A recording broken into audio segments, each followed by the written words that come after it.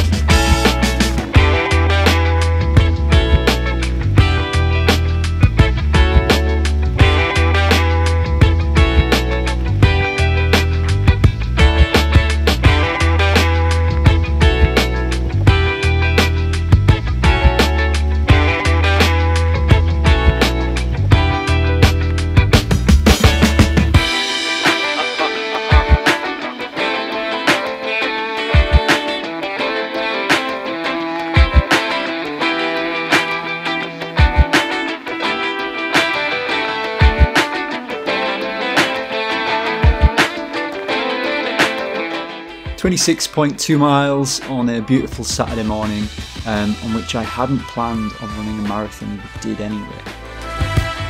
Here's a little bit of context into what we were doing. So Gary McKee is a bit of a household name in West Cumbria.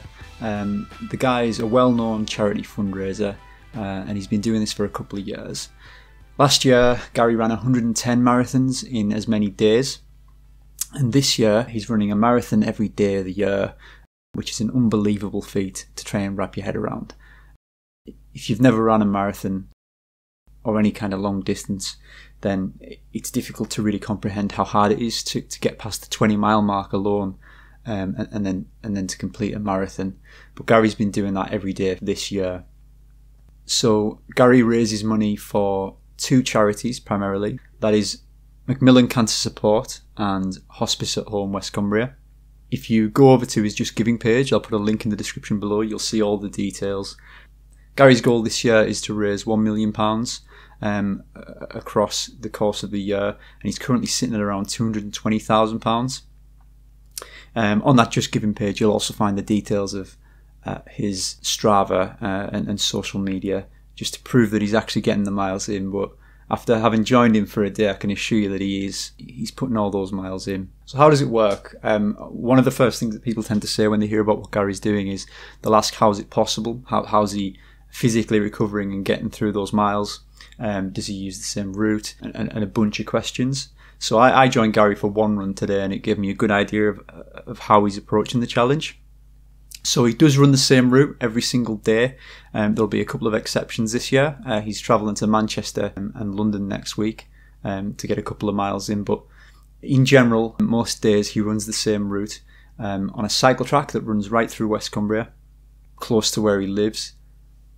Now, some people might think that would be more difficult to run the same route every single day. But as far as I can tell, it minimises the amount of planning required, so that when Gary's getting through these miles, especially on days when he's on his own, he doesn't need to give it too much thought. He knows exactly which route he needs to run. He just goes up and down the cycle track. He knows his turn-offs, and then by the time he gets home, he's got his 26.2 miles in. It also helps that the views on that cycle track are extremely, they're breathtaking on the right day. So as far as preparation and readying himself for these runs goes, Gary is running a marathon every single day, and that's a massive amount of wear and tear on the body. I think it's worth noting that Gary had done 110 marathons over the course of last year as well, so it's not something that's new to him. The amount of pressure it's putting on Gary's body alone is insane. I absolutely believe that his training for this challenge this year was last year's challenge. He'll have had this in the back of his mind when he was completing those 110 marathons, because that's just the way he thinks. The weather in Cumbria generally is pretty miserable. If you've been to West Cumbria, you'll know that we get it's one of the wettest places in the nation. when you speak to Gary, he's really matter-of-fact about this kind of stuff. He doesn't seem to think much about it. It's a non-negotiable, really. He's going out, so the weather doesn't matter. He's just got to get on with it. And regardless of what happens, he's putting one foot in front of the other. Another thing that helps Gary get through these marathons is the support that he gets from the community. People come out to see him. There'll be people there to set him up at the start of the run. Professional photographers will come, and the media and the press, but also just members of the community to say hello and set him on his way. Around the route, you'll see people, whether they're out there walking their dogs anywhere or they've come out onto the route especially to see him. The support's there. People will bring snacks, water, various things that might help him get those miles in. What I would say as well is that Gary and his team, because it's not just Gary, he has a team of people, whether it's family or friends supporting him, putting out boxes with water and treats and fuel to help Gary and the people running with him get around the marathons. Without those, it would be really, really difficult, I think, to sustain a marathon a day over the course of an entire year. The running shoes that Gary uses are different kinds of Hokas. I asked Gary about this on the route, and he's not particularly fussed about which Hokas he's wearing, as far as I can tell. People do send Gary shoes, but he's set on Hokas because he's using them for such a long time. And if it's working for you and you can run that many marathons in a pair of shoes or a brand of shoe, then I don't see why you wouldn't stick with that brand. And one of the things that really struck me on the day was the number of people who were there to run with Gary. I understood that there were people running in support of Gary, such as my pal Chris, who invited me along, and a couple of others. But when I got there at the start of the morning, I found around 20 people were outside Gary's house, ready to start the run with him. By all accounts, this is the most people that have turned up. It just happened to be a Saturday in November where the weather had settled and everything had lined up nicely, so we had lots of people in support of Gary. 5 or 6, along with Gary, maybe finished the whole marathon, but that in and of itself is an incredible amount of support for someone. So my experience and how I got involved with Gary, I have been making these videos for fun. I have a buddy, Chris. He has been asking me for a while to join him and Gary for one of these marathons. My intention was to run the half marathon, see how I felt, maybe get a couple more miles out of it. But within a couple of miles, Chris was in my ear saying, I think you could probably manage the marathon today. Honestly, the only reason I felt so good at the 15-mile mark is because of the crack and the people there and the atmosphere and the support from Gary, who was checking on me at every stop because he knew I'd never run a marathon before. Everyone was just having a good time. At the halfway mark, everybody stopped at Lampless School, where Gary and his team provided people with a cup of tea, coffee, cakes, and things like that. And then Gary did a little talk explaining kind of what he was doing and the appreciation he had for the turnout on the day. If that's your first exposure to running, you're going to go away feeling great about it. So credit to Gary for that as well.